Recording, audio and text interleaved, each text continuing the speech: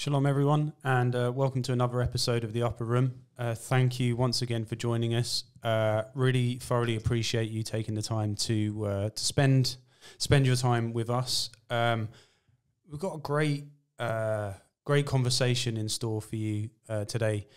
Arguably, one of the more controversial, potentially divisive topics that's in there in the realms of Christendom, and it is a very real conversation for me in the sense that it provokes ideas and thoughts and biblical interpretation, which can be very challenging.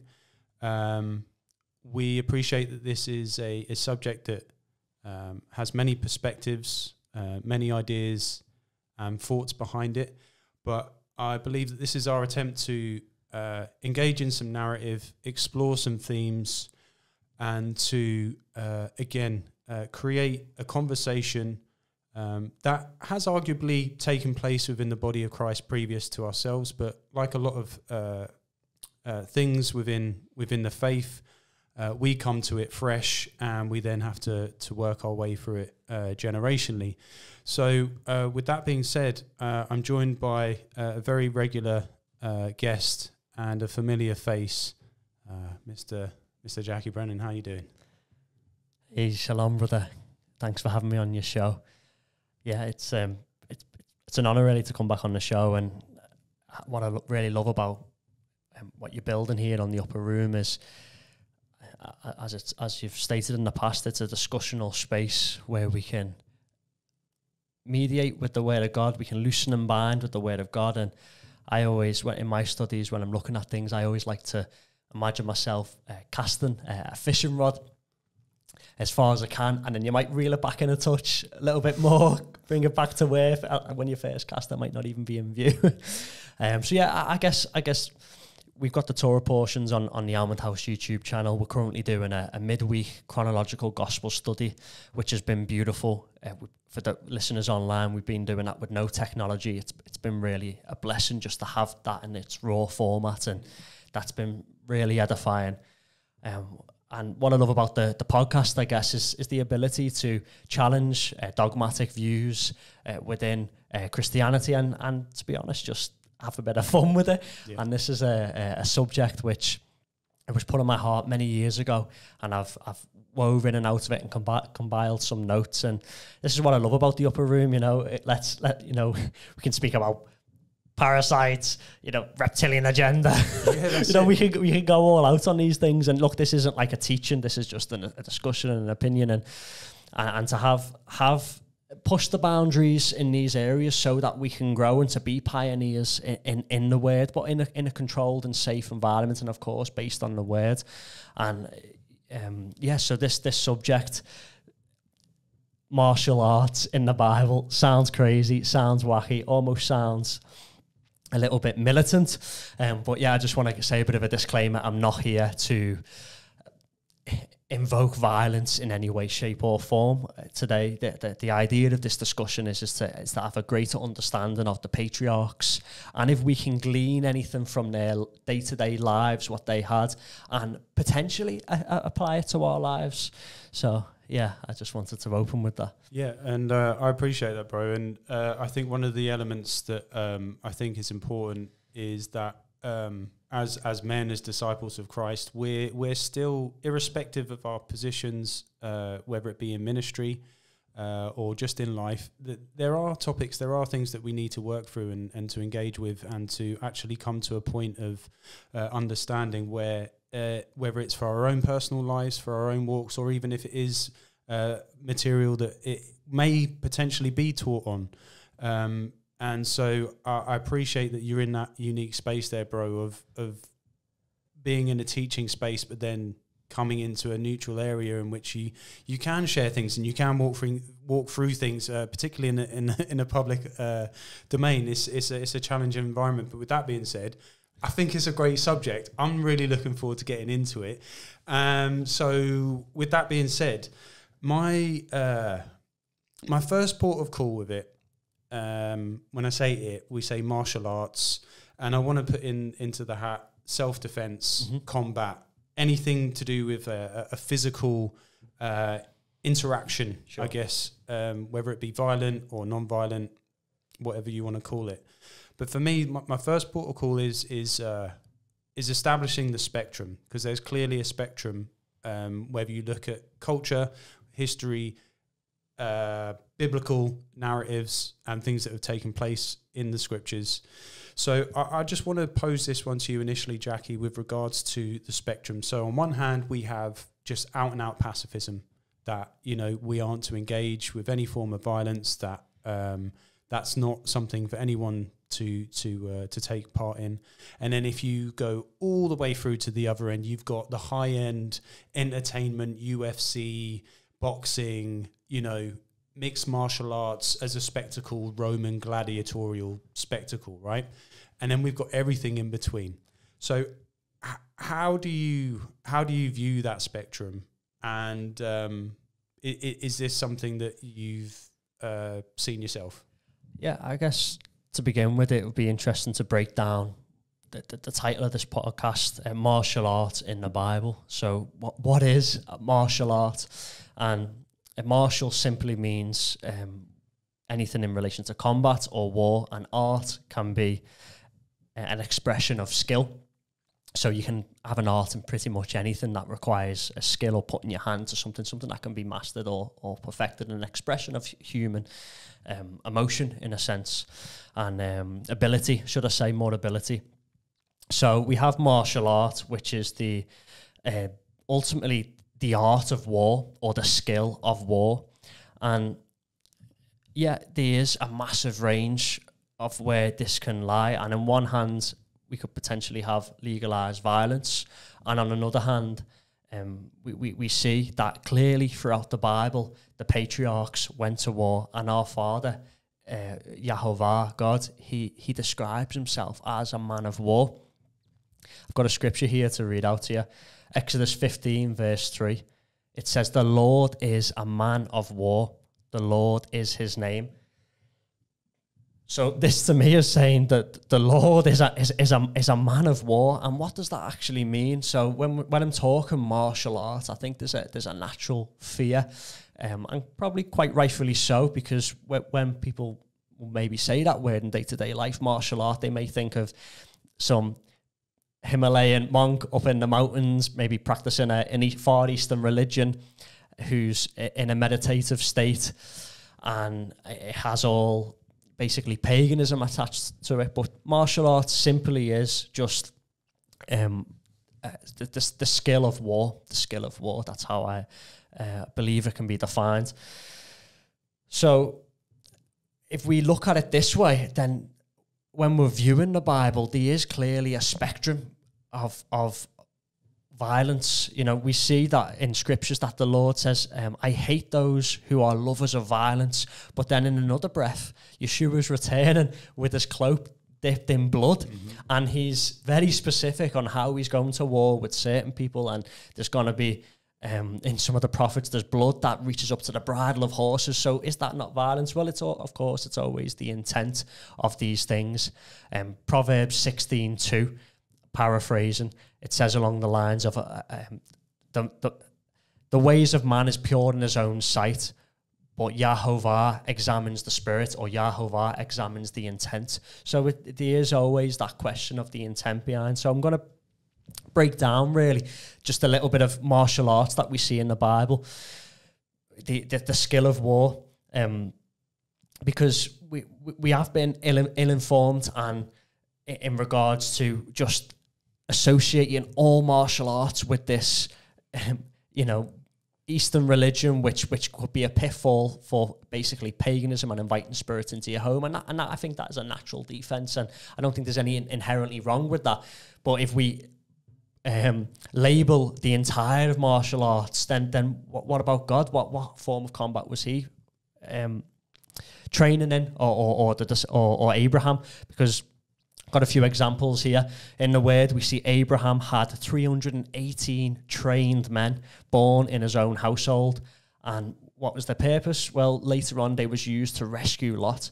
So the question is, trained in what? Was they trained in Kung Fu Panda. No, he was clearly trained. Abraham wouldn't have stood for that. Abraham wouldn't have stood for any paganism trained men in his camp. These was obviously skilled in a martial art which was used in a righteous sense to defeat the surrounding nations. Other examples of people who practiced in martial arts in the word. Moses, as we know, was trained in martial arts. He was a general of the Israelite army. One of the first instances that we see of this is that, unfortunately, he does use it in a wrong way, and he kills an Egyptian man who's abusing the Israelites. But then shortly after, we see it used in a positive light. He turns up to the well, the 7 Midianite women there, shepherdesses, and he fends off the evil shepherds, and he's rewarded with that, with a wife. And we know that is a beautiful story. God's signature is in it with the 7 shepherdess at the well, and he uses his trained ability there to defend these shepherdess. So, of course, the probably most famous character in the Bible who is trained in martial arts is David. You know, he went from a shepherd boy to contesting Goliath, and then even into exile, where he hid in the cave of Adullam, where he had his men with him and he trained to go to battle. So in a sense, this martial art, there's a warrior trait attached to our God. And yeah, I'm all about speaking about deliverance, the spiritual realm. I'm all about fasting. I'm all about looking at these other applications. But today, I simply we want to focus on this application. That doesn't mean by any stretch I'm neglecting all these other beautiful attributes that we see in God's character. But this is the side of God's character that we can't attach. If we remove this character to him, then there goes his heroism when he's coming back for his bride. So this is a character and attribute in God, which I believe we do have a part in us. And this, like all things, can be corrupted or used for good, and it can be channeled in different ways. Just a few other scriptures here. Psalm 144, a psalm of David. Blessed be the Lord, my rock, who trains my hands for war and my fingers for battle. So we accredit Yah here, that he actually gets instruction from the living most high God, who trains his fingers for war. And I mean, when you think about it, this skill of war that our Father has, his skill is clearly greater than Hasatan. You know, Hasatan clearly has an ability in war too, to reap destruction and have it. But our Father is more skilled and in tune with this, and is a reflection through patriarchs of this ability.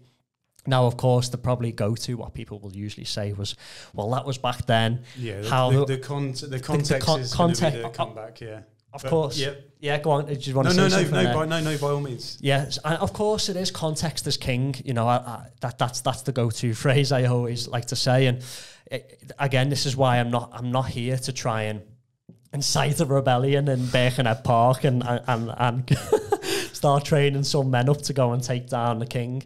No way. This is not what I'm trying to say. But what I am saying is like, okay, wow. So these men did have an upbringing, and for me, we see that Abraham had trained men. Okay, is this a skill I believe this is a skill that's been passed down through manhood from generation to generation, to be trained in an art of combat, to fight off these surrounding nations. Okay, yeah, we may not be in a war today in terms of necessarily a physical, but is there still applications from the training, from the self-control, these elements of the spirit that we can apply to our own lives? Right. Now, the first question is when we start speaking about war is, well, that was a different time. But I don't know about you, Daz. I feel like I'm in a war pretty much every day. Yeah. You know, we are in a war, and this is the reality of it. There's a war we're fighting on two fronts.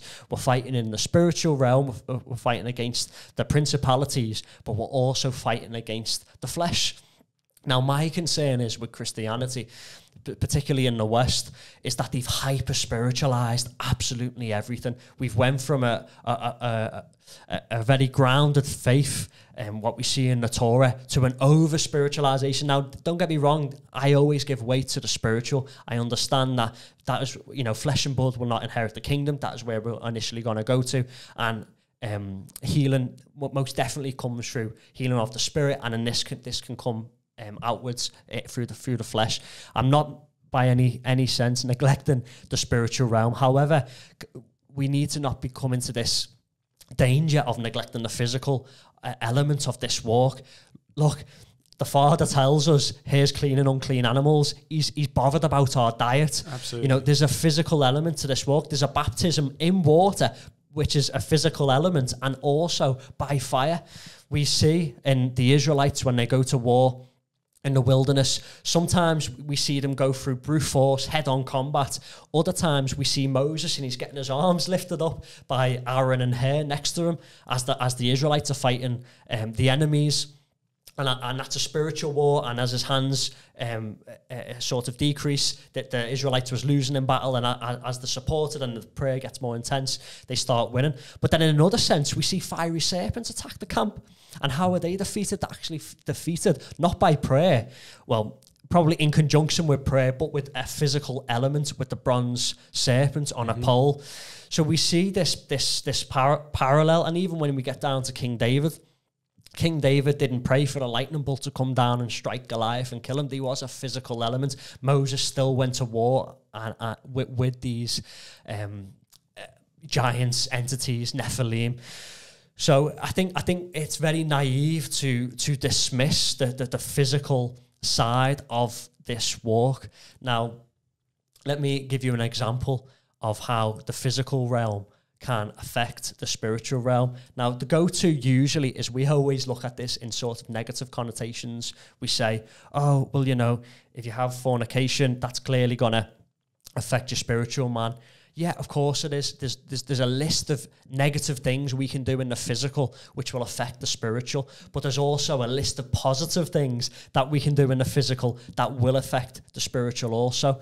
And this is what I kind of want to highlight today. Yet the spiritual realm is weightier, the fasting is weightier, the praying, the prayer room is weightier, but let's still not neglect this war on two fronts that we're fighting, because the devil's trying to deceive us here, and we want to be have that wisdom to have that applicability. So here's the lessons that we can draw from these patriarchs and their way of life.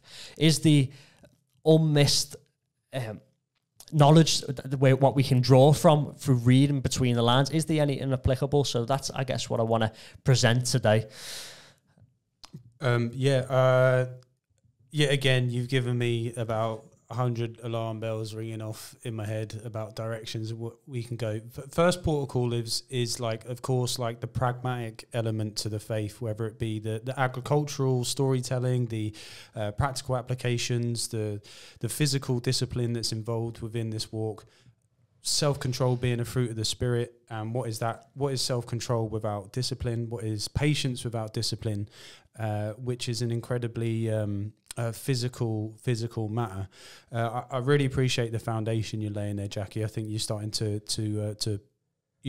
just create a bit of a picture in terms of where we're going into.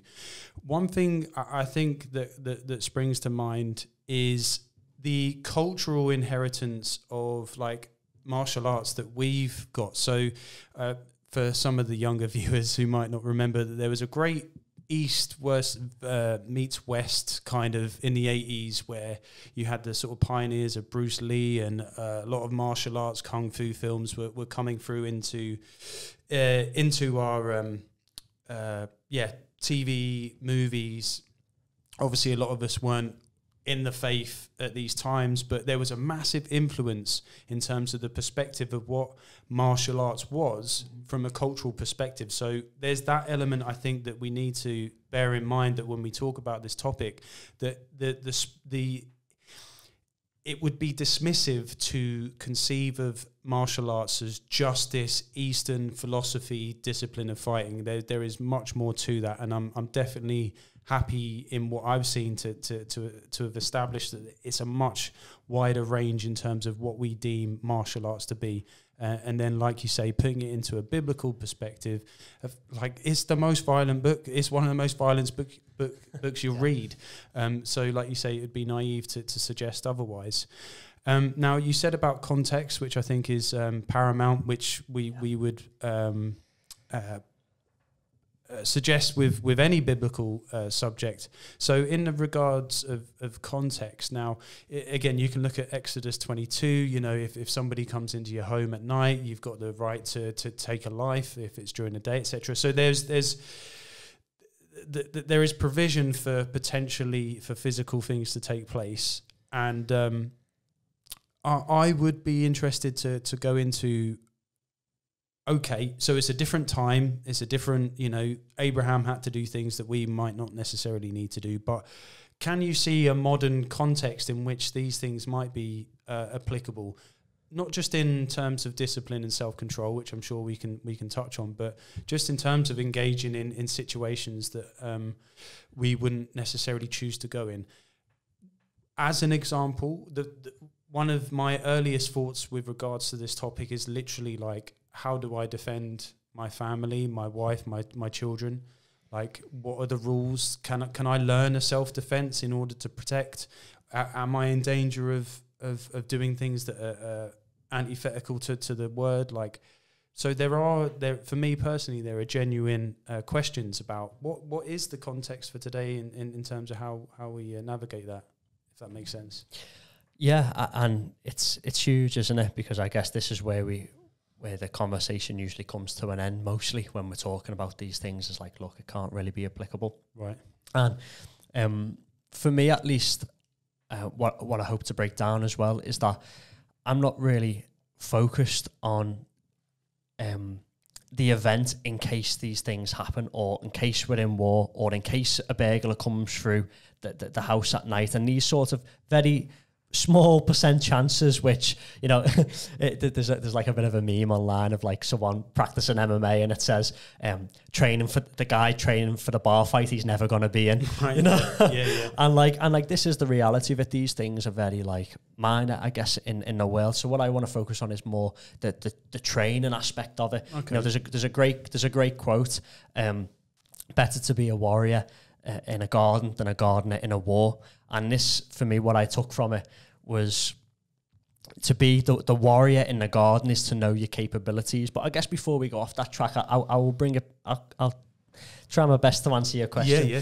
And this is it. You see, this is very new and being rediscovered. And we're pushing boundaries here on what we can and can't do. And we don't want to hyper spiritualize things. And I guess it all depends where you're up to in your walk. Now, if you're on an apostolic mission and you've been sent away from your family to go on a mission to preach the gospel message, and you're in the street and you're getting spat at and even slapped and harassed and water bottles thrown at you, should you retaliate with some kung fu magic? No, of course you shouldn't. You're told to turn the other cheek, and lay your life down and be the suffering servant. Of course you are, and I would say in most 99% of scenarios you're meant to do that. Now, of course, the context greatly changes if there's an intruder in the home. The Torah clearly specifies that. That was an excellent scripture. I've read it in the past many times, but I forgot about that one. So thank you, brother, for bringing that to attention. Yeah, if there's an intruder in your home and you do have a family, your duty then as a man on this earth, your duty switches then from no longer to being a suffering servant to being a protector in that moment. So of course it is all context, and I think the end goal is to become that apostolic this disciple where you're putting yourself in scenarios where people are being aggressive towards you. You have the ability to be aggressive back, and particularly you're withholding it. And I think that there's the power in humility. We're reading scripture that Moses is the most humble man on the earth. Now, to reach that level of humility, there must also be a level of power that he possesses for him to humiliate the other person. Right. So as we see, Moses at that time had direct communication with God. Whoever he said he could wipe out, obviously God willing. These are all things God willing, but technically he was the most powerful person on earth at that time. He's got the Ark of the Covenant. He's going through the Promised Land, defeating these so-called superpowers of the world, Egypt, the Amalekites, but it's tempered with humility. And the question I ask the listener is that, can we have the Moses that we read about with the humility, and who's holding such high regard, and a great leader, and an epic story, and a prophet of the faith? Can we have that same man if we remove the general from his walk? And I don't think we can. And this is an element here of what he's been given and trusted with to see and to reveal the level of humility. Now, when we're talking martial arts and the ability to inflict, I guess, humiliation on someone else, having that ability to disarm someone, right, ultimately doing that shows a greater humility when you don't use them abilities. But to be in that position of showing humility, you first must be in a position of power, right, to instill in a sense, if that makes, and of course the suffering servant, Yeshua HaMashiach. What did he say? He turned around and said to the disciples, "Do you not know that I have 12 legions of angels at my dispense?" Yeshua was a military general. He had 12,000 angels ready to deploy and wipe out the earth if by so means he wished. But he didn't. He resorted to humility. And you can only reach that level of humility with having elevation over someone, or in a position over someone.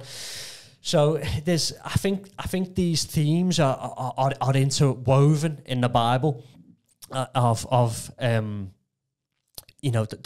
martial, the ability to fight, but then also the ability to be humble in these situations.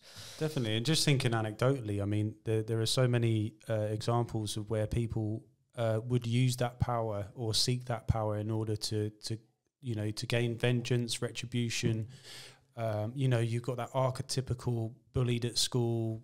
I'm gonna get strong and learn how to fight, and then I'm gonna go back. And so there is that fleshly pitfall, as it were, to go down that route of actually wanting to prevail and lord over somebody and humiliate somebody, because that's how you felt initially. Because I guess that's part of the difficulty when martyrdom has been so prevalent within terms of the faith and the history of the faith. Obviously, like you said, what Yeshua preached and taught,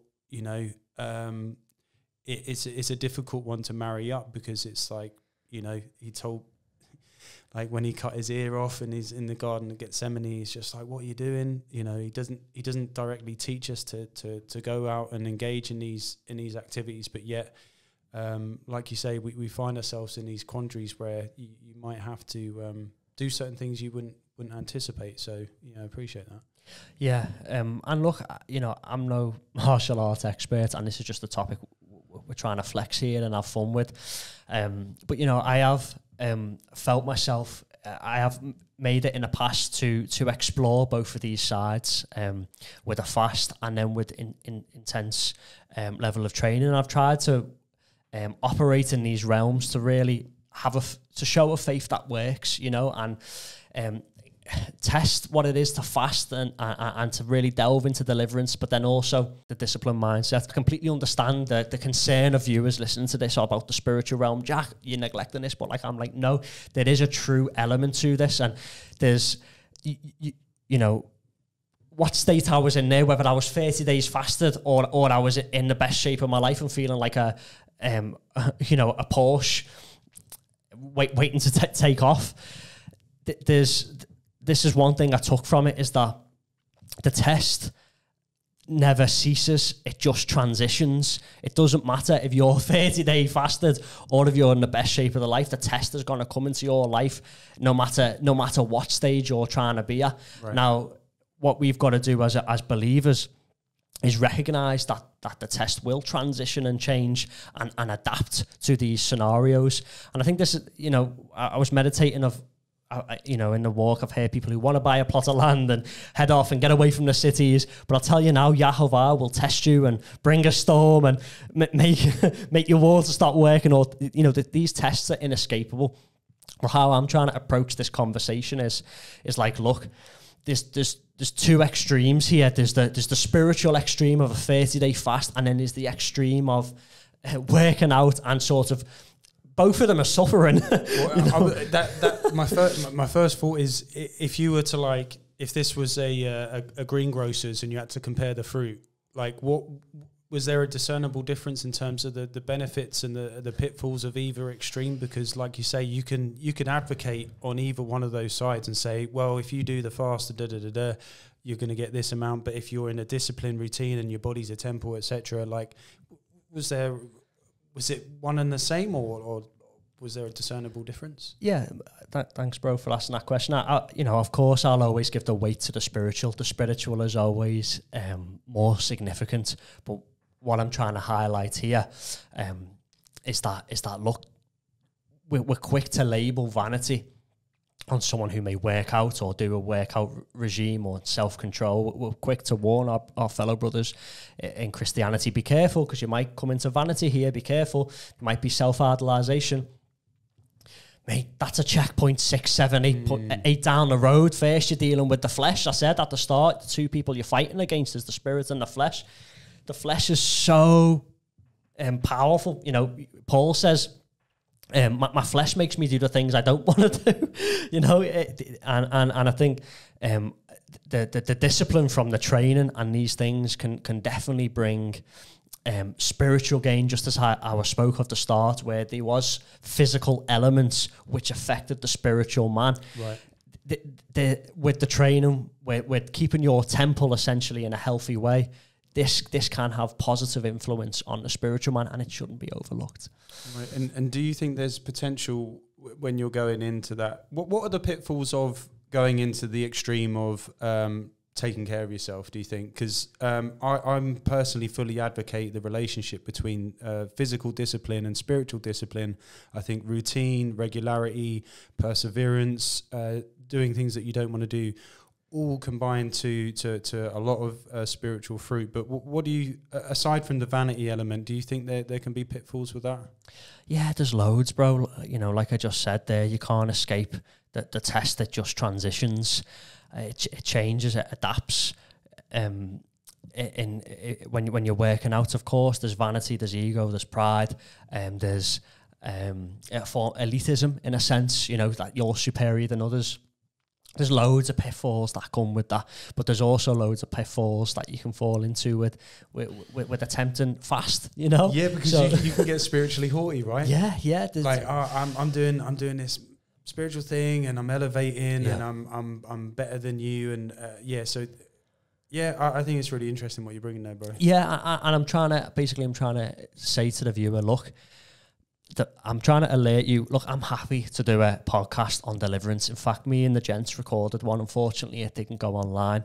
One of the gents who was with us at the time, he didn't want it online. I'm happy to speak about deliverance. I'm happy to speak about fasting. I'm happy to speak about prayer. I'm happy to speak about the spiritual realm.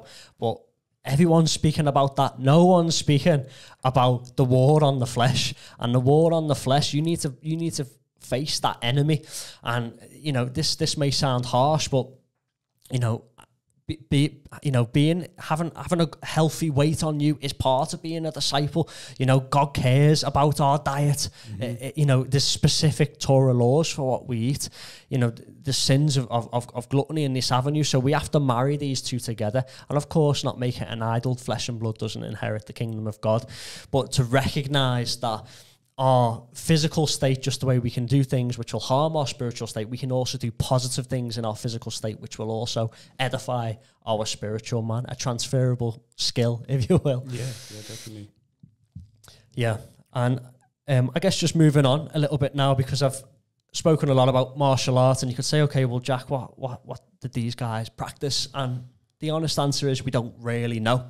In the Bible, it doesn't really say what martial art these guys practice. There is conjecture that it was a martial art called Abir. Darren's smiling at me because there's this martial art online where they like get in the different poses of the Hebrew alphabet. I had no idea about this, and then when I got onto it, I was like, oh right, okay.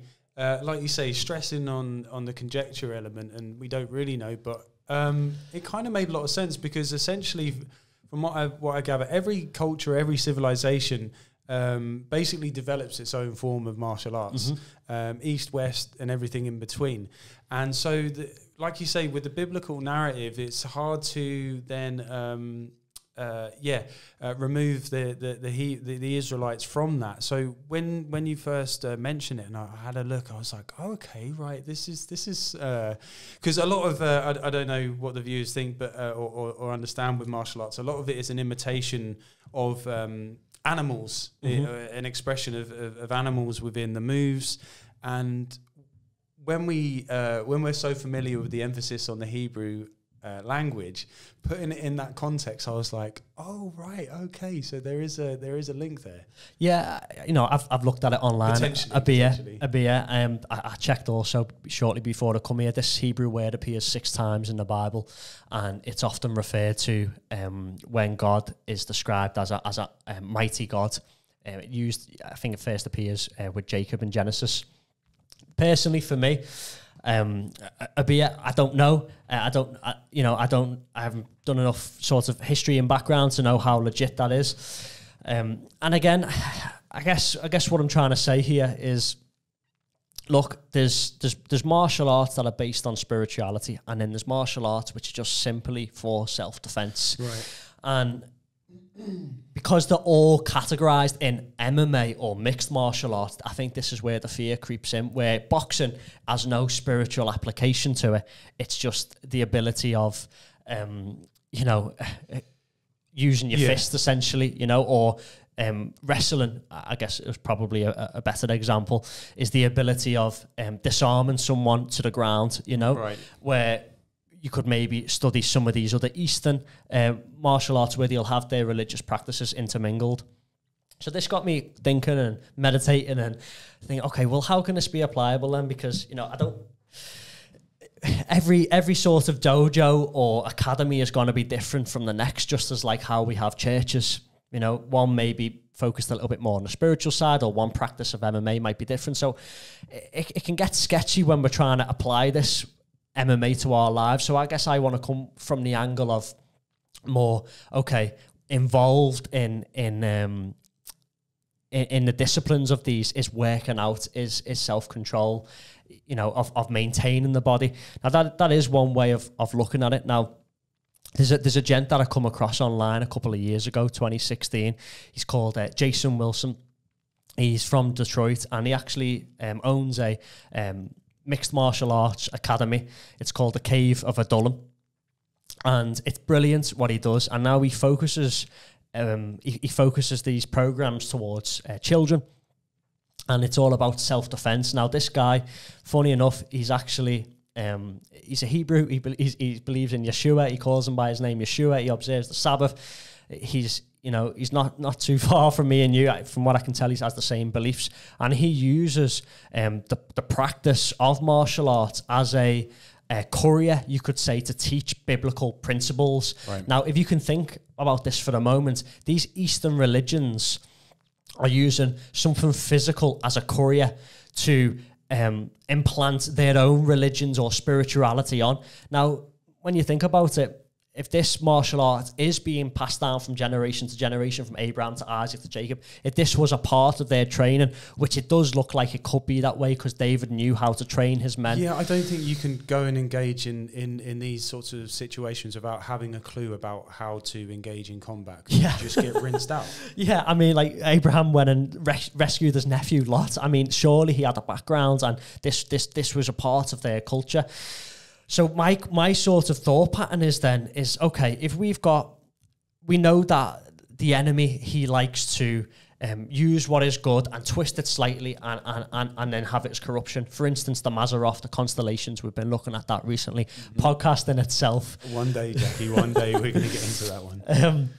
So could this be the case with MMA, where we see these Eastern religions as are using the form of combat as a courier for their spirituality? Could then Abraham, Isaac, Jacob, these patriarchs, been using martial arts to explain certain principles in the Bible in a practical sense? Now, this is all sounding a bit like crazy theory, and people online are thinking, wow, I never really pictured Abraham like this, potentially. And for me, this was very theory based until I come across this academy and seeing it in action with young boys. I'll give you an example before we play a video. I was at Sukkot a few years back, And it was one of the last days during Sukkot, and we played a game of hide and seek with pretty much everyone on campus, youngest to oldest. We all played this game of hide and seek, or manhunt, we call it in the UK. Doesn't sound quite as PC when there's kids involved. But yeah, it was a game of hide and seek in the woods. And it was just so beautiful. It was so childlike. We was running through the woods. We was engaging in this activity of hiding behind trees, working in teams. There was a base. We would tag someone. You'd go back to the base. So then one of the kids would just be hiding underneath a log. He would get up and run over and release everyone. And it was such an epic activity. Now, what I noticed is after that activity, my engagement with the children who took part was just on a completely other level. Up until that, from when we first joined at Sukkot, I might have asked them a few trivial things, like, hey, look, don't put your coat next to the fire because it's going to burn. And he would move it, and he would put it to another side. But what I noticed in these last final days after we played that game, they were so responsive, they were so respectful. Because you'd spoken to them on a language that they understand. There was a relation, there was something formed. Now, this could never really would have been formed through them sitting through one of my teachings or listening to Joe or blowing the shofars or even with the songs and the music. The kids are usually at the back playing with the toys. Right. But we presented idea, we engaged with them in a way which they could receive and understand. And it was a relationship formed there. And I was like, wow, next Sukkot, we need to do this game of hide and seek at the start of the feasts. Mm-hmm. Now, if you think about this in a secular world, if you're joining a new job, for instance, they'll do icebreakers, quite cheesy, but there is bonds that form here. It does work, particularly, I believe, in children, because they may not have the capacity to express understanding of like deep self-control and these things, but you can show them it and you can act this out in real time. And also as an adult, this is going to sound a bit mad, but as an adult, I'm just faster than a child. I'm stronger than a child. And there's a natural level of reverence there where I remember when I was a kid and maybe one of the adults would join and play football with us, and I had a level of like, wow, he's legit now, that guy. I've seen him kick a ball about it. Right, there was a natural reverence that was involved there. So when we're looking at applicability to this, I'm putting these pieces together and then meditating on it, and I come across this academy, and what I believe Jason Wilson is doing here is phenomenal with young lads. He's using martial arts, a practical application to teach biblical principles to children what in their language, what they can understand in a physical form. And some of these some of these ideas, what they're learning at such a young age, that may take 10, 15 years before they finally have a real life encounter to assess that themselves. Mm-hmm. But because there's a coach involved, there's a mentor involved, and the key here is a simulated environment where they're put in to be put under a test to emulate tests in the real world.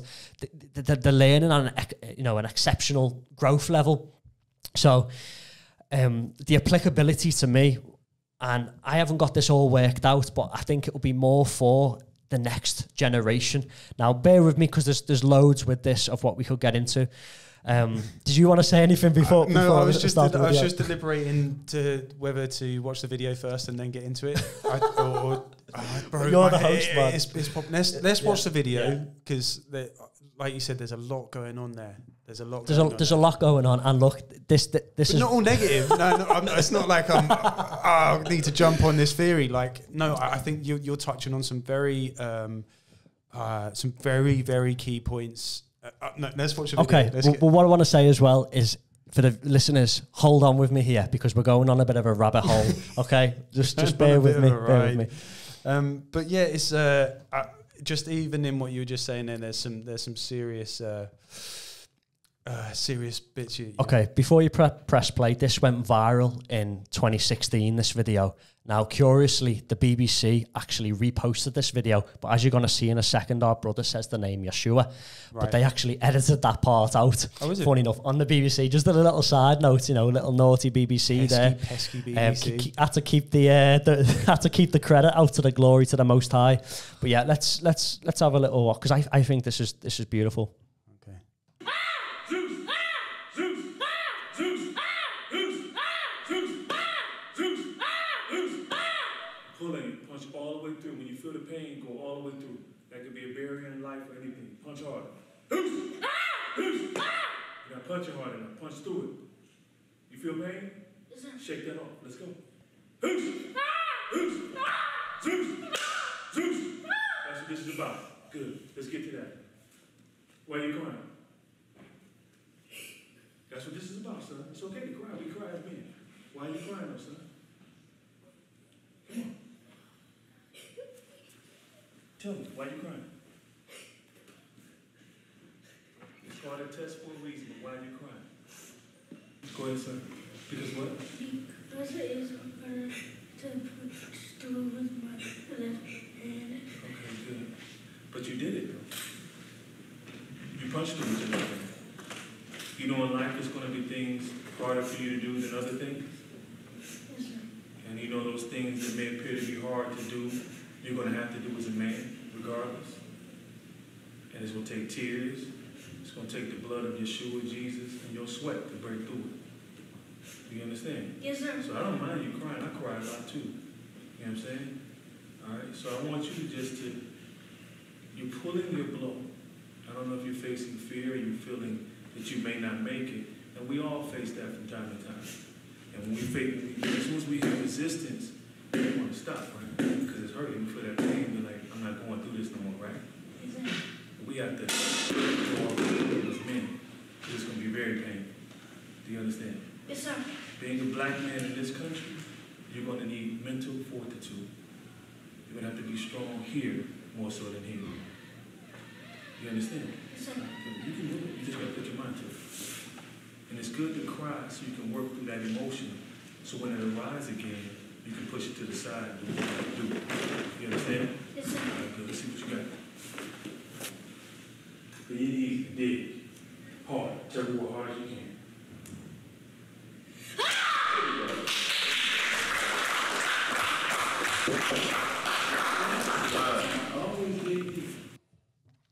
Wow, I was getting emotional watching that again, to be honest. Yeah, it's I think that's just beautiful, brother. There's just so many elements there. There's mentorship, and something which isn't explained in the video. I've done a bit of research, seen a background on this, and the child actually had punched through this board many times before, but when he stepped up to do a test, with the environment what he was in, with all the kids and the pressure and the parents watching, he was unable to do it because there was fear there.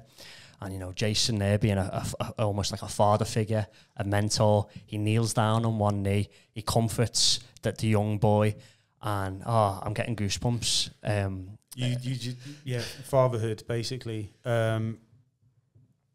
which is a tangent we could definitely go down hard, but it's that premise of a father role model in a young man's life, a reference point of what a man looks like, coaching, explaining, teaching, giving him lessons, and encouraging him to go through the pain barrier emotionally and physically. It's massive, and I think we can both attest this is an area in which we both had a deficit in, and we're left to sort of pick up the pieces as we grow up. So our responsibility is then to look at these areas and go, well, where do we step up and how do we fulfill the roles in which we've had negated.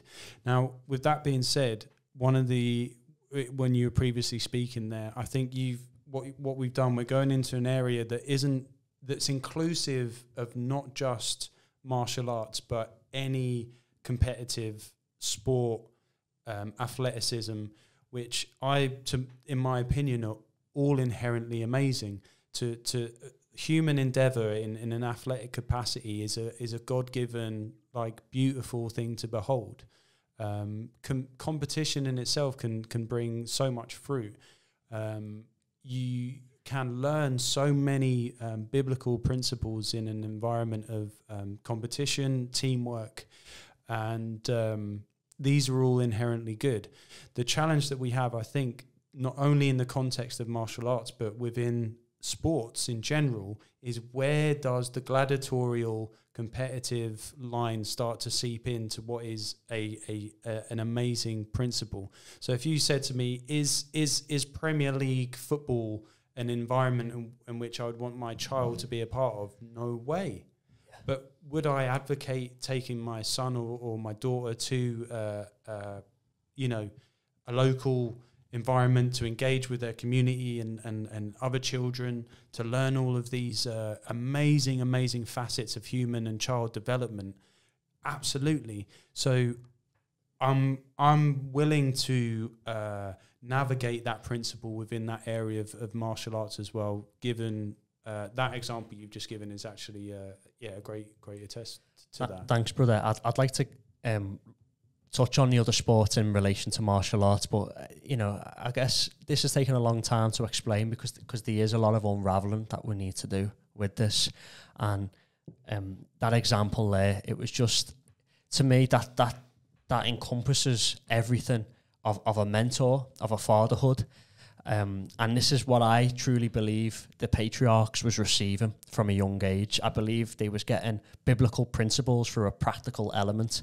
And we can talk about evangelism all we want, but until we actually are trying to preach the gospel, we don't learn. We can speak about self-control and fear and we can conquer fear because we've got God on our side. But until we're put in a simulated environment like that, now this is what I want to highlight on here, because when I first, I guess, brought this idea to the table, martial arts in the Bible, everyone's thinking of, the war, the spectacle, the entertainment. I'm not even entertaining that idea. I'm thinking about the training and what you can draw from that. We can get into that, sure, no problem.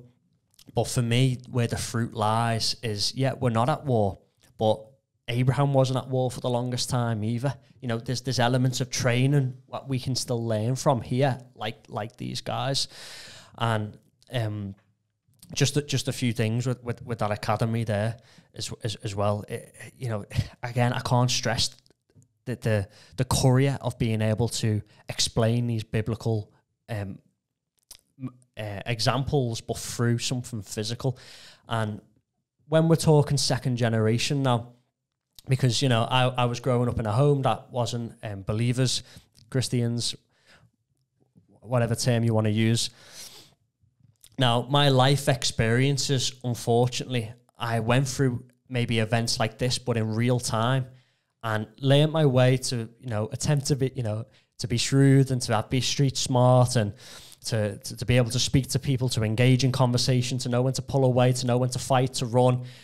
These elements I've all had to experience, unfortunately, with trauma attached to it. Right, okay. Because there hasn't been necessarily a platform. Now, of course, God will use all scenarios. God will use Moses coming through the ranks of the Egyptians, Joseph. But if we've got the optional choice of how we can push and create the best fruitful opportunity for the next generation, just as maybe Abraham did and Isaac did, then you want to be able to simulate environments and tests, just in a sense the way our Father does for us, where they can overcome these fears without the traumatic elements attached to it. And not only does that breed a healthier man, this also advances a man so much quicker than what it could just left off to their own devices. Because I guess when I was speaking about this subject as well, I was approached by a couple of women with caution, and I really, not just women, a few guys as well. And I understood their position, because this trait that we're viewing here of competitiveness, maybe pride getting in the way, these are more prominent in men, in young boys. Right. And when we're looking at this warrior attribute of our Father, when we're looking at this characteristic, it is ultimately a masculine trait. We see in the Bible, age 20 and older, the men would go off to the war. It wasn't the women who went off to war. There's something paternal inside of us that allows us to act in role in that way of a protector, just as how a woman will have maternal characteristics. Right. And as much as I can read and experience a love between a woman and her child, I can never feel that ultimately. And she takes that quality, I believe, from the Ruach HaKodesh. Yeah, it's a he, referred to as a he and a person, but the Ruach in Hebrew is also a feminine noun. I believe that that's a divine character there, which they have intrinsically woven into them, which I can never really get my head around, and that can either be directed for good or for evil. Now, same with men. Men have this warrior spirit, so to speak, what we see our Father and Yeshua coming back in, this ability to defend and to fight and to go to war for what is right and to disregard what is evil and contest what is good. This is naturally more so built into men. Of course, I'm speaking in general terms. These can be exceptions. Now, my fear is when we're talking about second generation, this competitiveness, this pride, these can be funneled through in society. They will naturally rise to the surface. Well, my target is how are we going to concentrate it into these different lanes, you know, if we have this option. So, for instance, for me, I was a super competitive guy growing up. 12 years old, I was captain of the chess team. I was also captain of the football team. I wanted to win everything. I think my uncle beat me once at FIFA, and I played FIFA like every night until I could beat him. Super hyper competitive, but I didn't have a mentorship, and I played football. I eventually ended up in video games. Now that competitiveness that was inside of me, that is naturally more of a masculine trait. If you look at sports as a whole, if you look at just how men and women operate in their teenage years, men are more drawn to sports just in general, if you look at it across the board. So when I'm thinking of applicability here of, okay, you know, we're looking at these patriarchs. Wow, they're so incredible. Wow, you know, what do we have missing what they had? I believe they had these means of funneling competitiveness and areas where their pride will be knocked and tested in a simulated environment. And I believe that is the difference between martial arts and potentially the other sports, is that when we're practicing martial arts, it is a very physical, demanding and personal sport, if you want to call it that. You're in each other's face, and for anyone who I speak to playing martial arts, the learning curve is huge. That you get submitted really quickly, you get put in compromised positions. It's ultimately an ego crusher, right? Yeah, you know, and we can all say, okay, yeah, I'm a humble guy, but until we're put in that test scenario, until we've demonstrated here, like this young boy, he could break that object in another environment, but when it was put in a simulated environment and he broke that, it took him a few tries, but wow, hallelujah, that was a victory. That is a life-changing lesson in that young boy's life, which was done in a safe mentorship environment, which it's priceless. Yeah, it's incredible, and I think we're actually getting into a bit of the nuts and bolts with regards to this. When you were speaking about the power and the holding back and the masculine traits in that, it just made me think of what you said at the top of the show about how the Father could just pull the plug at any point, and he doesn't through his mercy. Yeah. So I think it highlights the mercy and the potential of us being merciful to others as he is to us. Now, just because I think it's good to just draw the lines, and actually, because I'm really enjoying how you walking this one through. We're speaking there about the humility that's necessary. We're speaking about the ego and the crushing of another, the humiliation.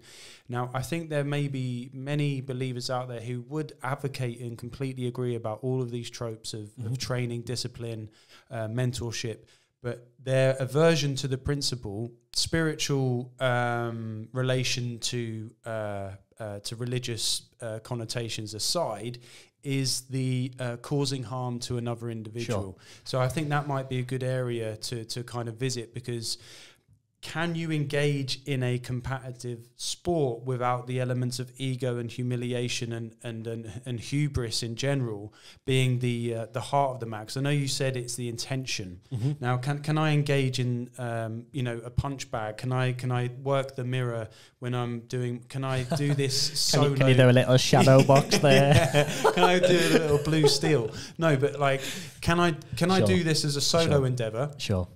Whilst maintaining my biblical compliance, but is there going to be a threshold of let's just say sinful behavior by going into an engagement of combat? Yeah. Okay. Let's unpack this, because there's so much, and I'm not going to let it escape now, because this is such a huge part of it. Is like, okay, where does the line be drawn on this?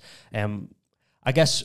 Again, just to sort of reiterate for the viewer, and sorry to stop you, because we've touched on the religious encroachment. So there are disciplines that do not have a religious association due to the physical activity, but there are undoubtedly those that do. So you have jiu-jitsu, which is basically body movements and wrestles and holds. Nothing to do with spirituality. But then you've got ninjutsu, which is all about being at one with nature, links to Taoism.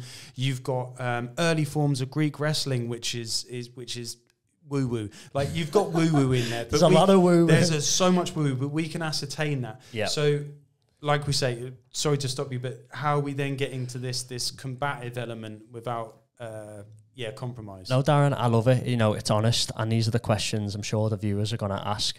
I guess before we get into it again, and I'm not saying you've got the answers either. Yeah. No. Neither am I. Look, this is in a sense rediscovered turf. Of course, here this academy has been going for 20 years. Some great success stories. But how do we get into this then? Well, for me, what I wanted to focus on today is the training element. People can practice martial arts their entire life and not enter into the ring. Right. Now, let's just say hypothetically, people want to, we look at organizations like the UFC, we look at organizations where some people could consider it as legalized violence. That's what they could say for people's entertainment. Now, it becomes a very, I would say, blurred line. For me, at least, I think how we've got to look at it is down to the individual. Now, let me give you an example on this now. A film called The Passion of Christ. For me, it was an incredible film. Really moved me. It really saved me in a time in my walk. Of course, directed by Mel Gibson. Some people have their own opinions on this, and even with the film, I really took something from it. I know there's countless Christians who have, or people who have come into the faith through watching The Passion of Christ.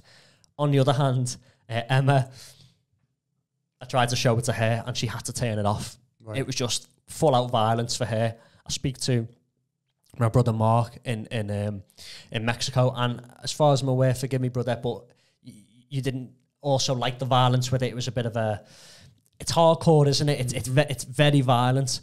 Now, two people I've sort of received differently from this film. One views it as violence and it shouldn't be displayed, where the other person, I'm like, wow, well, in a sense, it's revealing like the atrocities of the Messiah, what he went through, and so then therefore I thought you wouldn't show it to your 6-year-old lad, you know what I mean? But I drew from it.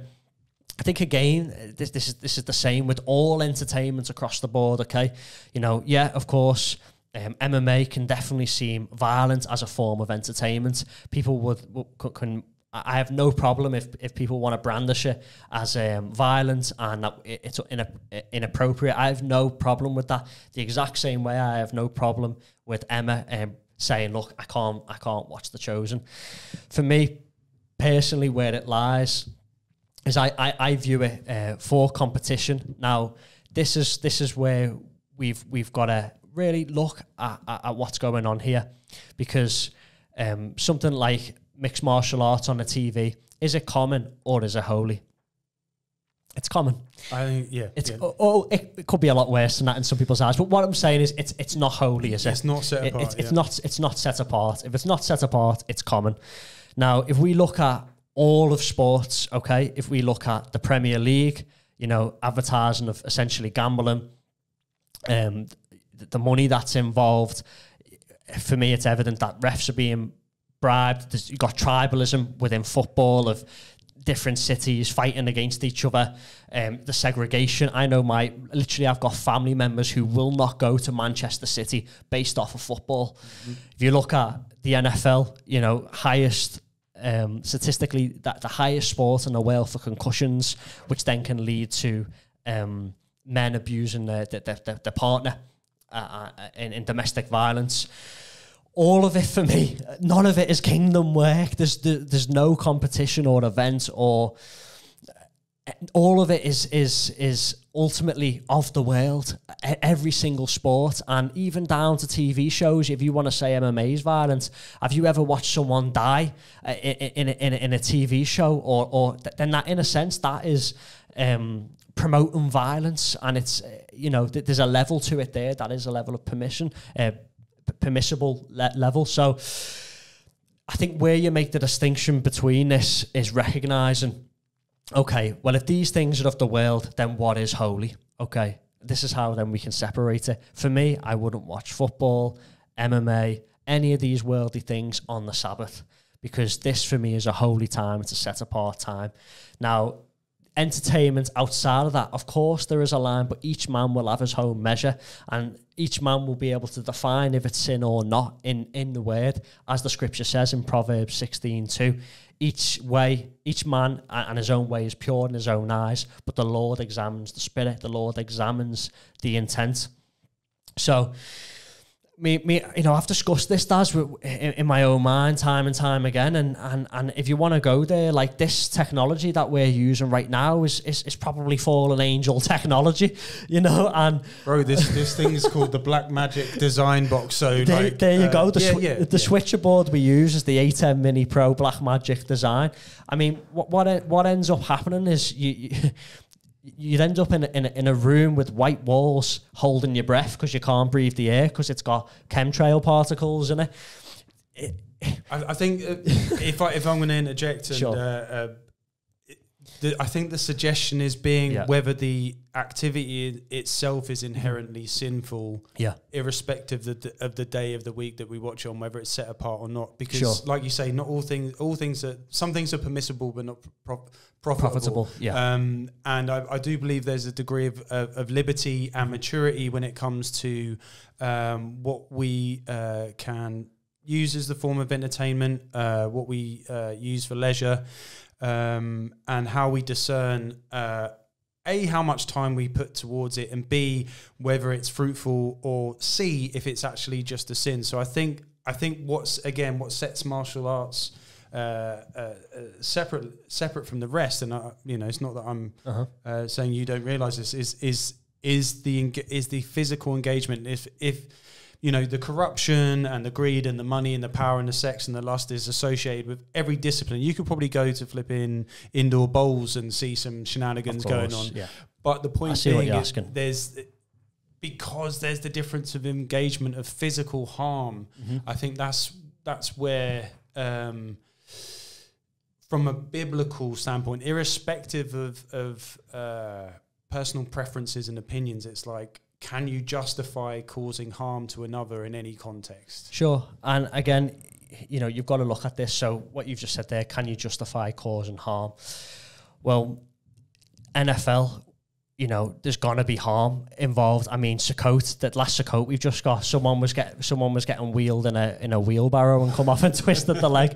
There's always going to be harm, but I see what you're saying. There's two people. Intention. There's two people trying to cause harm to each other, and this is what it comes down to. One person sees this as competition, just as maybe the warriors of old would have had a spar to before they went into battle. They would have practiced their skills. There's going to be a few cuts. There's going to be a few black eyes, let's just say, and then versus, you know, maybe the women might not have been able to watch that, or maybe some of the men might not have wanted to be around that environment, but maybe the instructors, because they're around that, they may have viewed that and seen it as fine. Just as I can watch The Passion of Christ, for instance, and not be I'm not as squeamish, you know? Yeah, okay. So what I'm trying to get at is one person will see it as competition, and I think the other person will blatantly see it as sin.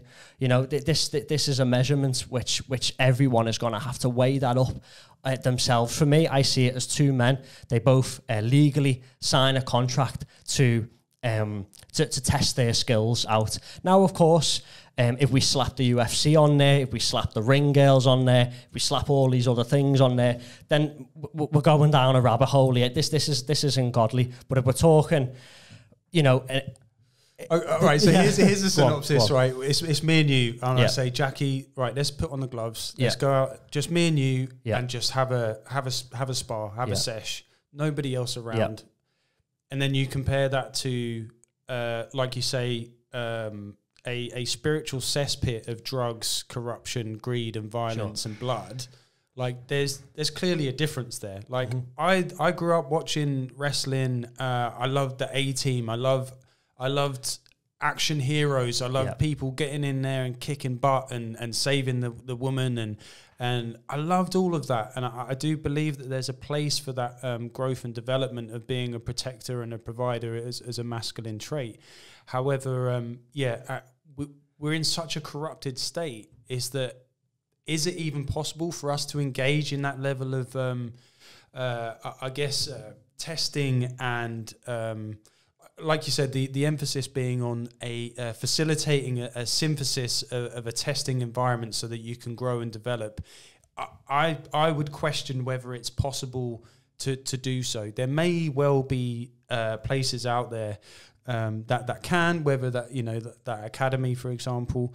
But one challenge, aside from all of the stuff we discussed, whether it's football, rugby, boxing, MMA, the challenge for anyone is going to be able to find an environment, a secular environment that isn't at a degradation to the spiritual and physical nourishment of that individual. So I'm talking like locker room talk.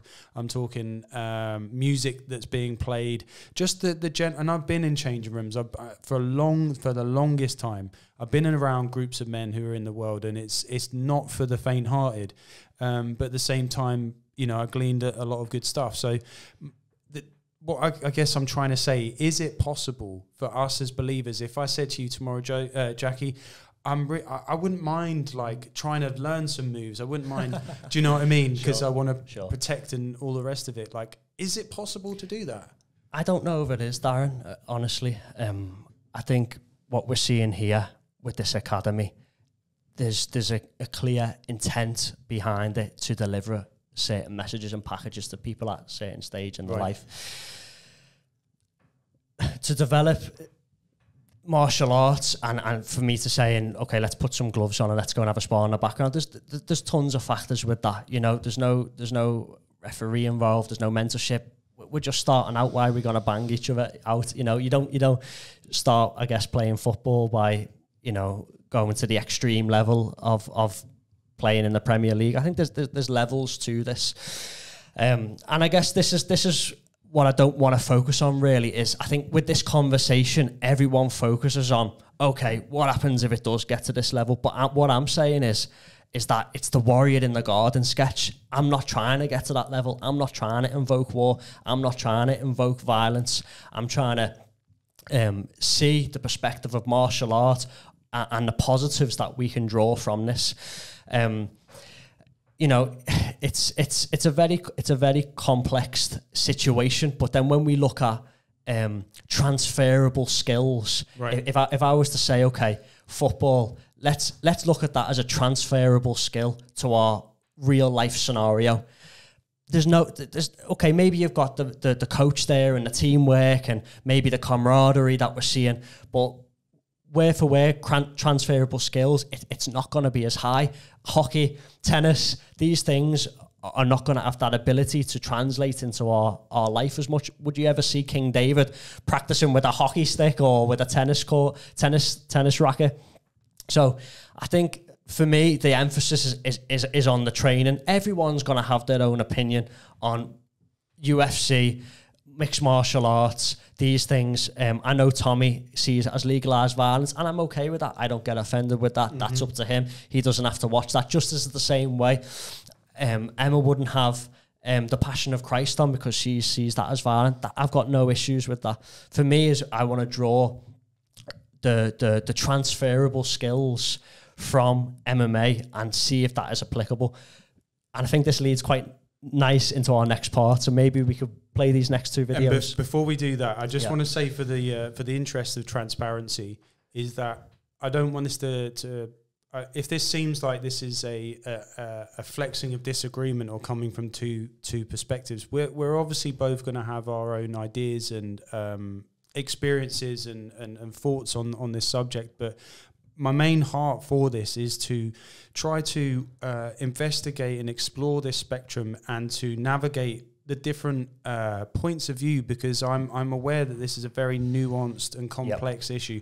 We don't have all the answers. However, we have tried to navigate the many different areas in which and contentions that this could bring. So when I'm suggesting these things, I'm not necessarily suggesting my own personal belief or thought on it. It's like, I know that certain people are going to think a certain way about what Jackie says. I know that people think a certain way about what I say. Yeah. So I think we're duty bound. Now, we spoke previously before we were shooting this, where we had a situation in a Bible study where it became apparent that there was 5 different points of view, that there wasn't a unified agreement on a subject.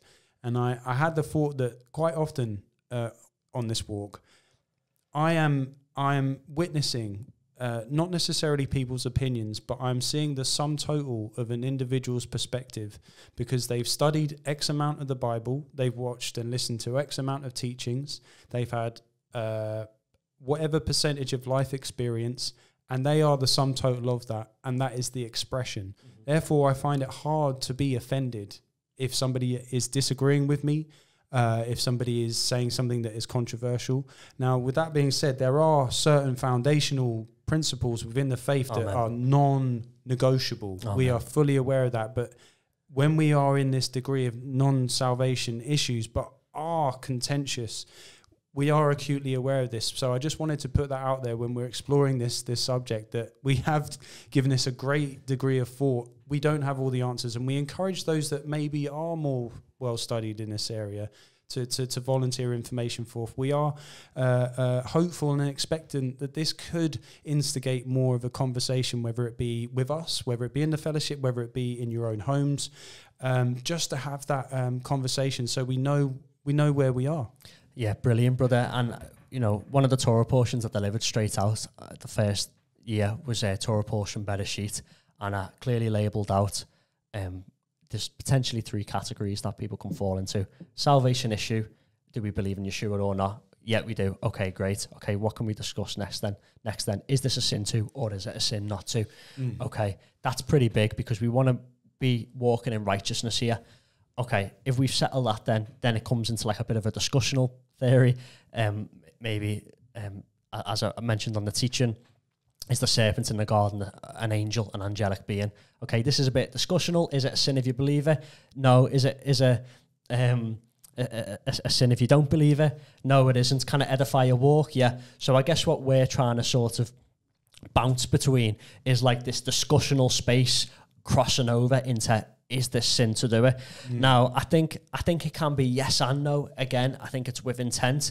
I think all people who practice martial art don't have to jump in a ring and go and have a fight. You know, I'm trying to focus here on the elements that we can draw from it, what our forefathers did.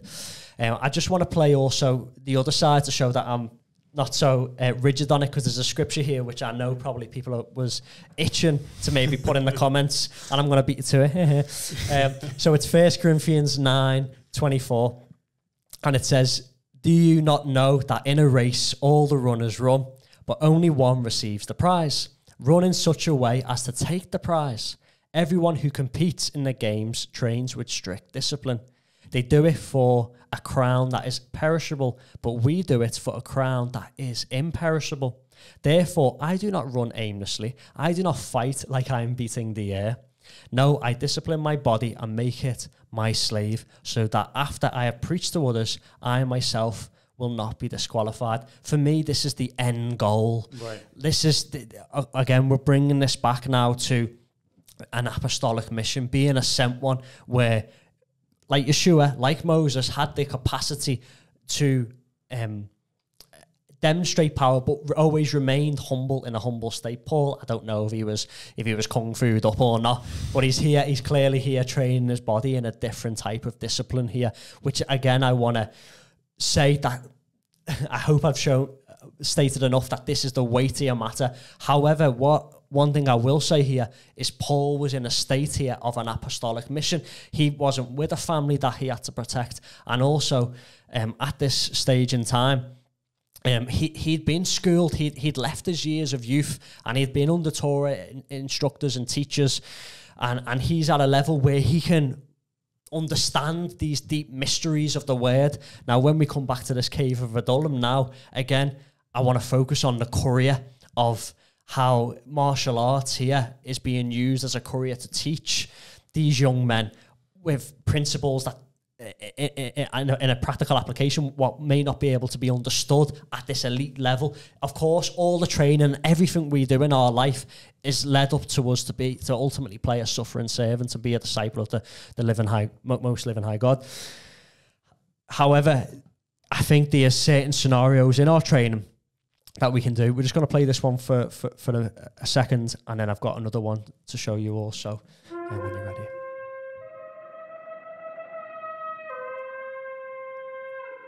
What's the memory verse? Micah 7:8. Not gonna be my hands.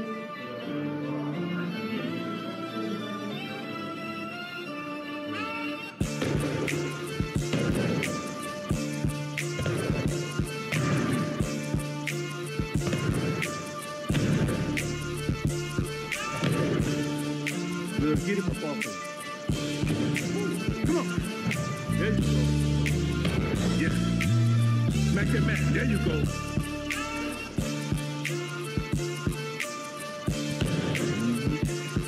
Good awareness. Give it up. So when I said earlier about like sparring in the woods, like I've had more of that in mind. And if we switch over, so this is just basically examples of these young boys. I guess you could say the fruit of what's taking place in the academy.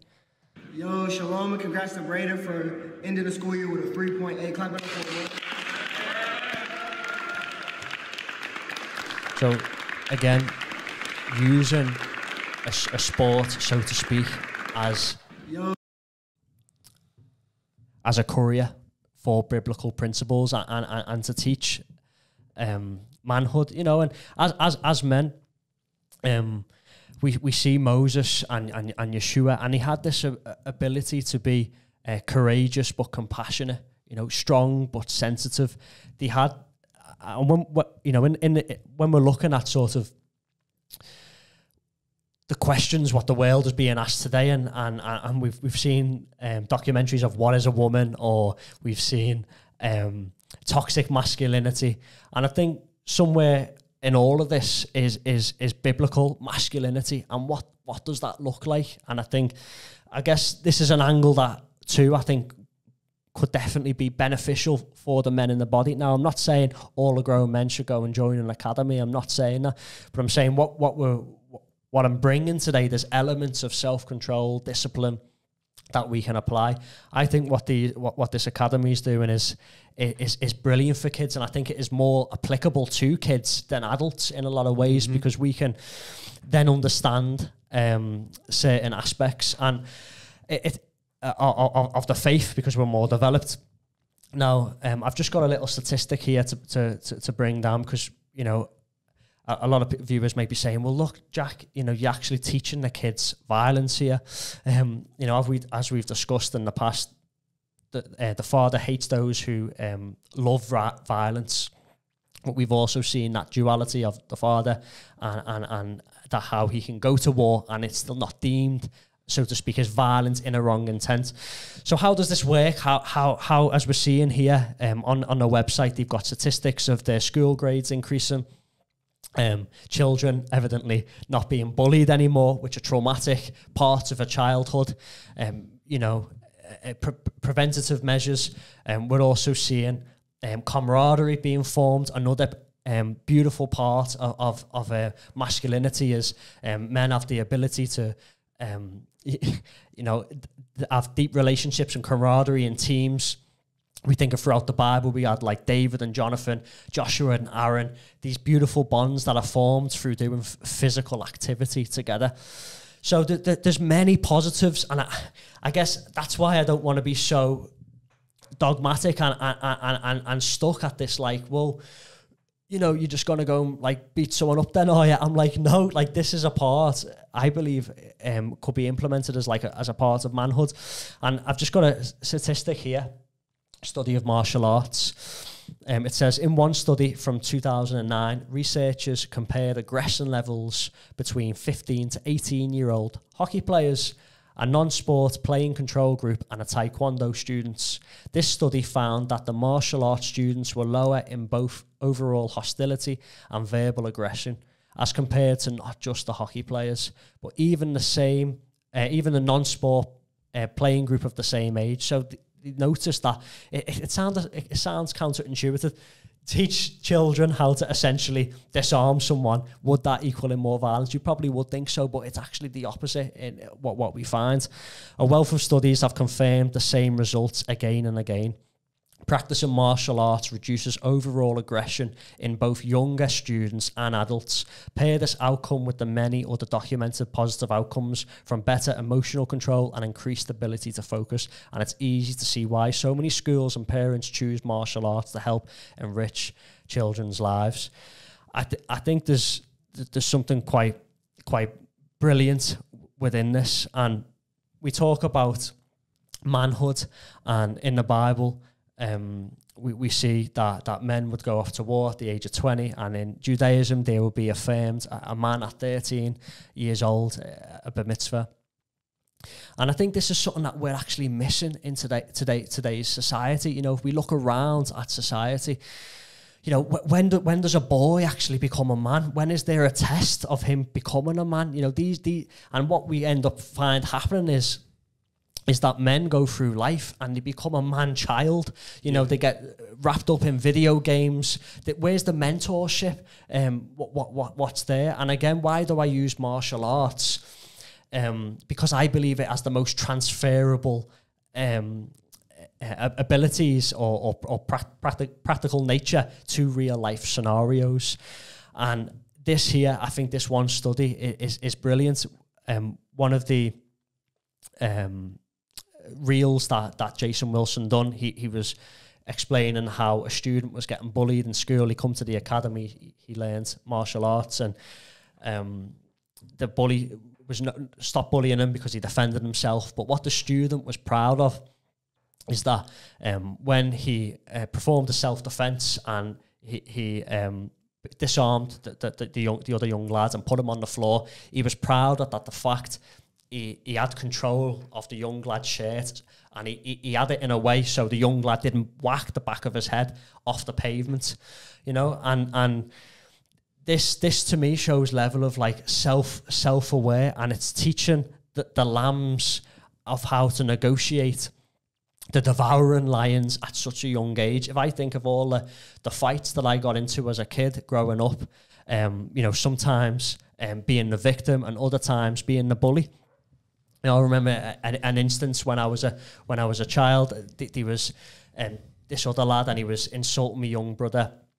He's 3 years younger than me, and there was just this moment where I snapped, and I just basically beat this kid to a pulp. And it was a week or so later, I seen the kid, and he was covered in black eyes, and I was deeply ashamed. And I'm deeply ashamed of it to this day. I really am, because that was probably a real traumatic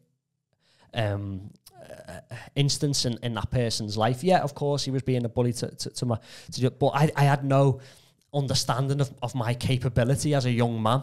I was just in that moment filled with rage and executed judgment, where these guys are training in these high stress scenarios and knowing their capabilities. You know, young men don't know their capabilities and their strength and power.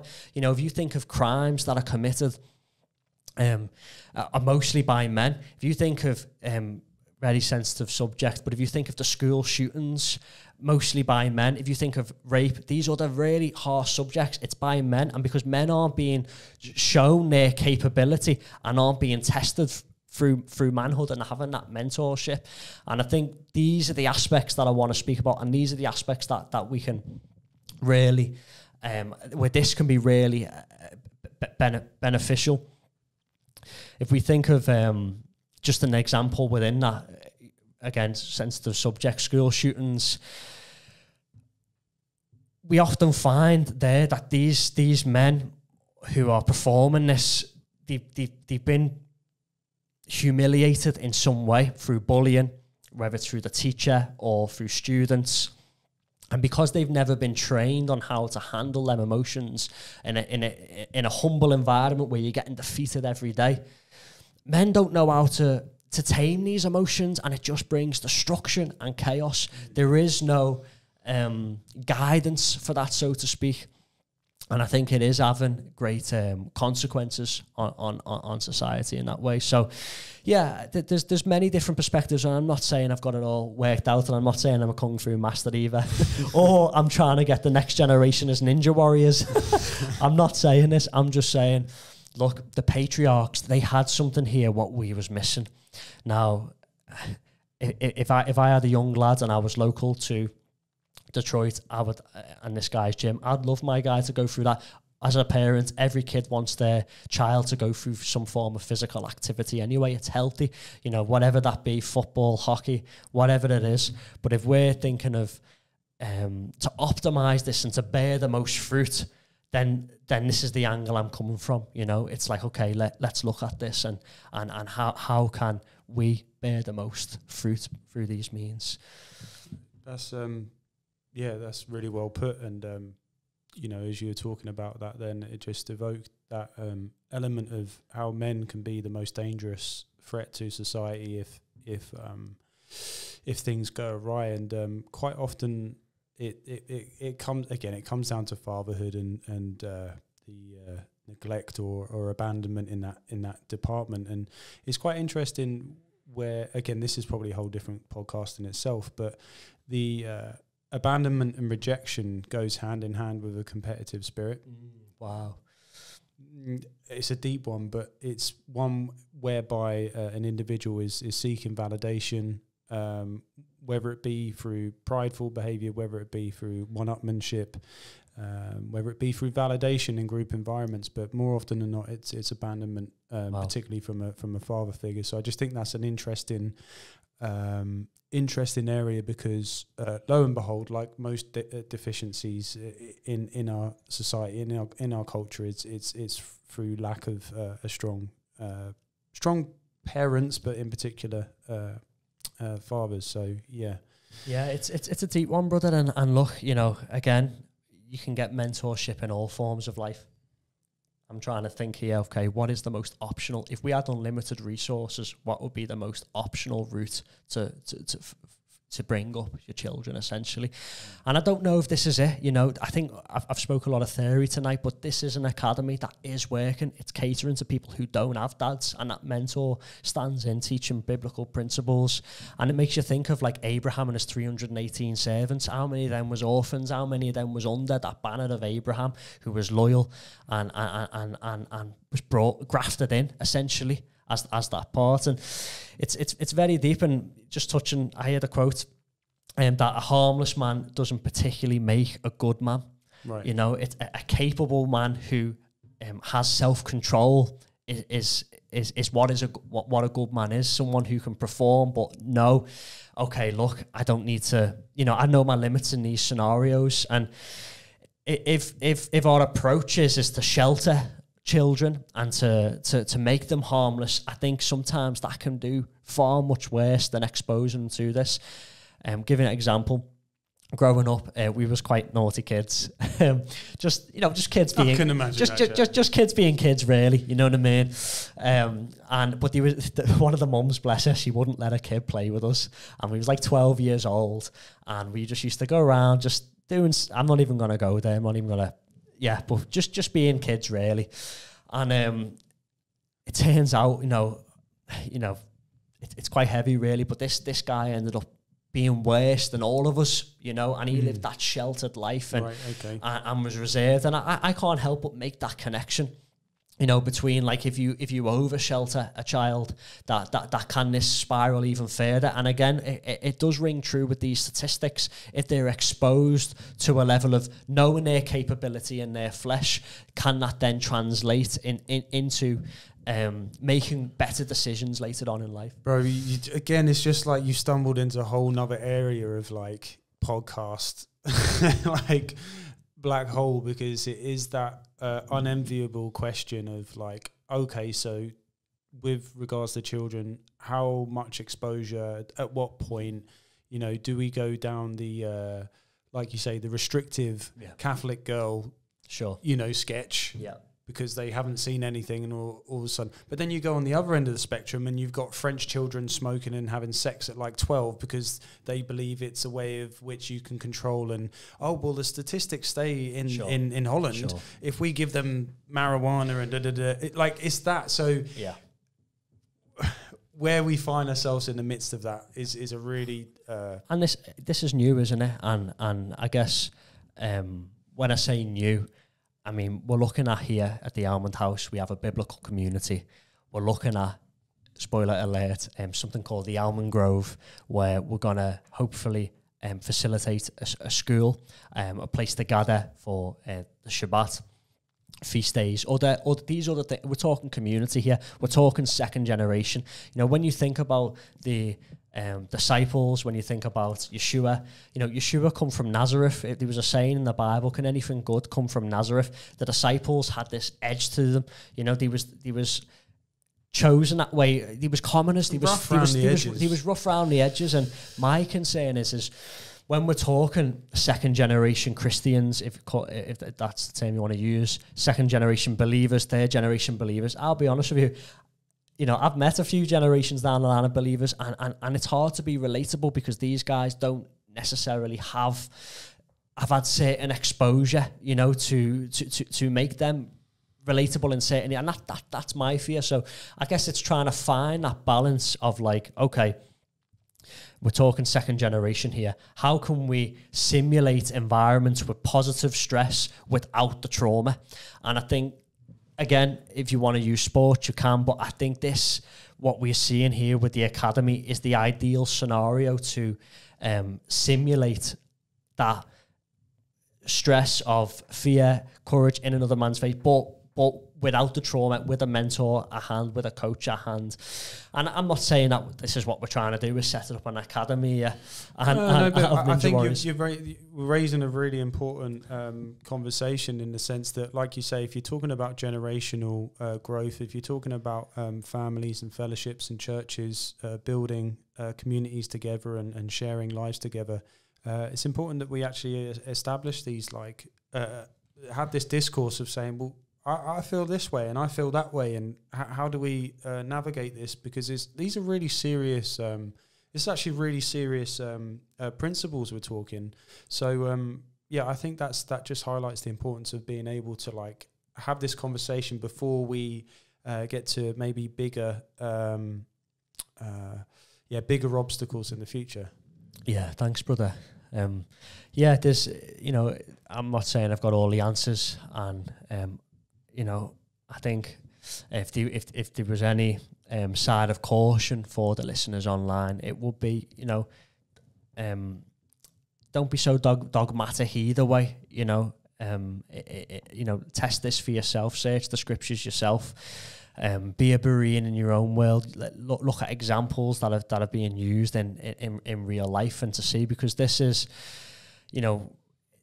in a sense, we're rediscovering a lot of these things and what we're looking at here. So I hope for the viewers that this has piqued interest. I'm sure it's going to be a very interesting topic of debate. And look, it's okay to agree to disagree.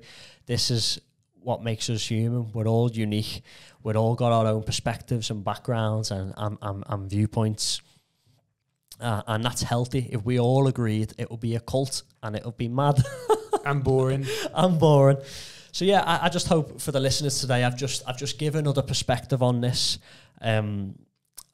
of what could be in the Bible, and not I guess to label everything as, look, this is sin, because we see that these issues going all throughout different sports and football and tribalism and these things. So yeah, I think that might be a good time, unless you've got any more questions. You want to grill me anymore? No. I think there will probably be enough coming off the back of this conversation. I really appreciate again you putting yourself out there in that respect.